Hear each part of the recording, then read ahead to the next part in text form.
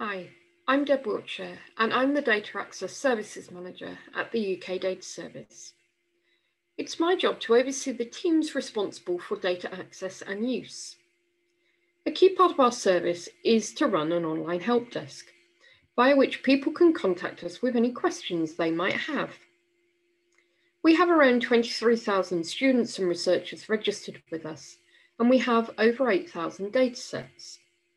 So as you can imagine, we get a lot of data-related queries, and keeping up with the volume of those can be an issue for us. But before I talk about the challenges, I'd like to introduce you to the wonderful teams we have. So the Access team have a lot of experience in applying for data access and data governance issues, and their job is to support researchers when they're applying for the data sources. And they also play a key role in triaging all of the queries that we get from researchers. The user support and training team are responsible for tackling a number of different aspects of data usage, including dealing with some of the more complex data-related queries. So let's get stuck into talking about the challenges. So the first aspect of this challenge is around the data skills. So we have some advanced data skills within the teams, but only in a few members of them. So not everybody in the team has data skills. So the amount of involvement they can have in tackling these data-related queries can be fairly minimal. For those that do come from a research background and have more advanced data skills, because they're not actively carrying on their research, their skills do tend to get a little bit rusty over time. And as new statistical and programming software comes out, we really don't have those skills within the team. Now, the good news is that there's a real interest and drive within the team to upskill. They're all really keen to develop their own skills further. The bad news really is that we simply don't have enough hours in the day. So taking regular time out each week to train can be a real challenge. Following on from that, we also have a bit of an issue around recruitment. So for the user support and training team, we tend to recruit from active researchers, but the job itself doesn't include an active research component. So we can find it difficult to recruit for these posts, and we can also find staff retention difficult. It takes time and effort to fully train up someone for the user support and training team. So at best we get 1 to 2 years service out of each appointment, which is not really a sustainable model long term. So challenge number 2. So although we do have some really good quantitative and qualitative research skills in the user support and training team, we don't actually have a service of offering research support. And that's a bit of a shame really, because a lot of the queries we get are research related, whether that's a student needing advice on weighting their data or a researcher wanting advice on their data cleaning strategies.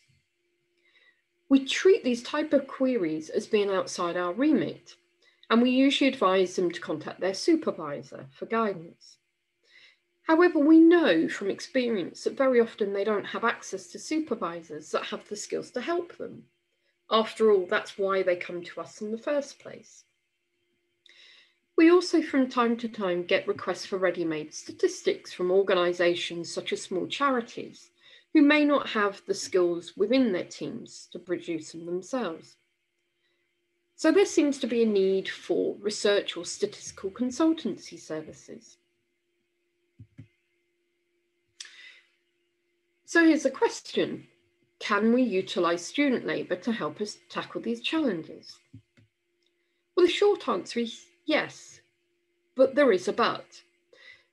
And that but is, in our current model, this simply doesn't work very well. So at the university where we're based, we have a scheme called Frontrunners, and this allows university departments to host a number of short-term student placements. Placements can run for around 12 weeks. Now, we've had a number of these Frontrunners in the past, and they have been absolutely fantastic. And they bring with them such a fresh set of ideas and skills that we've really benefited from. For example, the other year, we had a student from the School of Computer Science who worked on a project with us around VR data visualization. And it was great to see what he was able to produce in such a short space of time. So he developed this amazing program which enabled us to put on VR headsets and walk through a data set. So we could move the data around just by moving our hands. But the boundaries of the scheme really places limits on what we can achieve with student labour. So the placements only last for 12 weeks, they can only be part-time, and they have to be focused on a specific project. So we can't ask researchers to get involved with day-to-day tasks, which, to be honest, is really where we need the help. So would a data squad model offer a solution? Absolutely yes. I don't think there's any doubt in my mind that this could be a really valuable addition.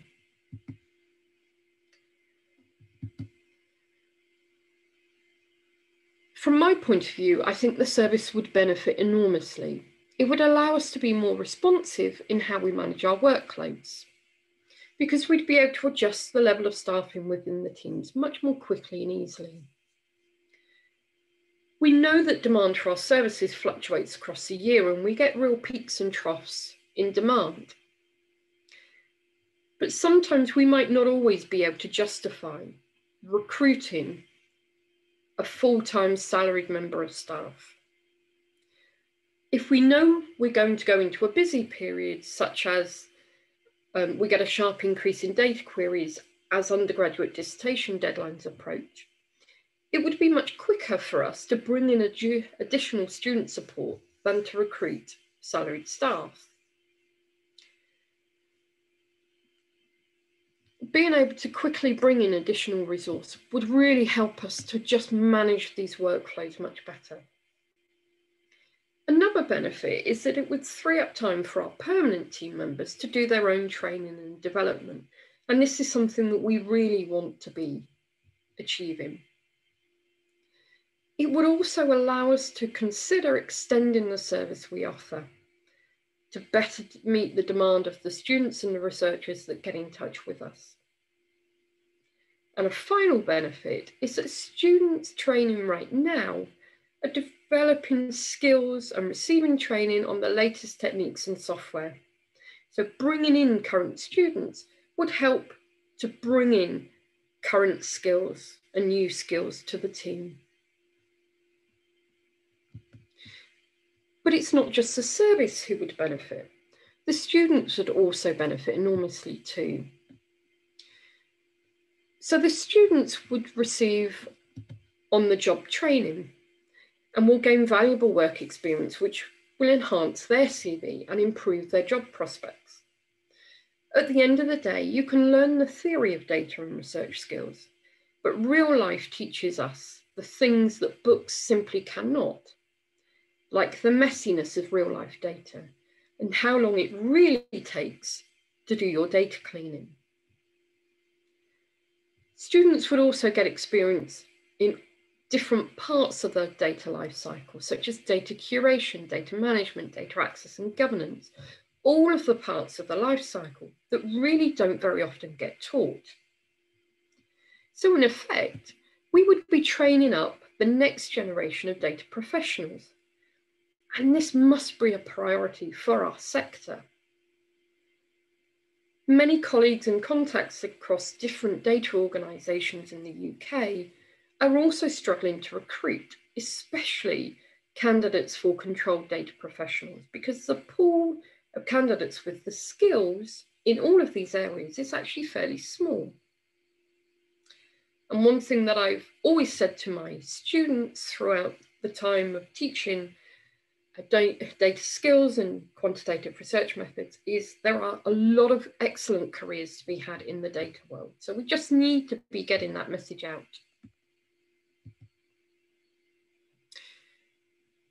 So what would Data Squad UK look like? So this is a very simplistic model, and I don't think it needs to be complicated.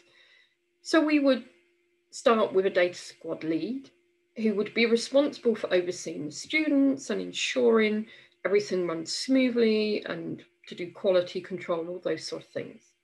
And then we would have our Data Squad crew, and this would be students from across different disciplines.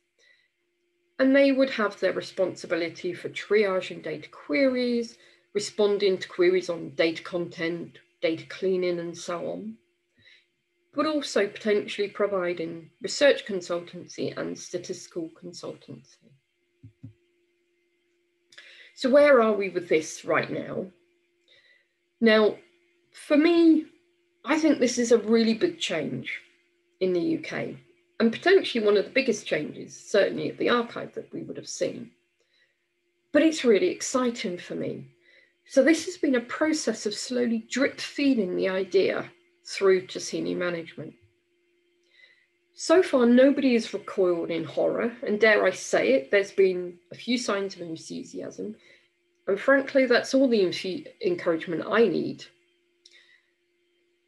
So now we're at the stage where I'm thinking of putting together a proposal to put this forward to senior management. So watch this space. So that's my advocacy for a Data Squad model in the UK.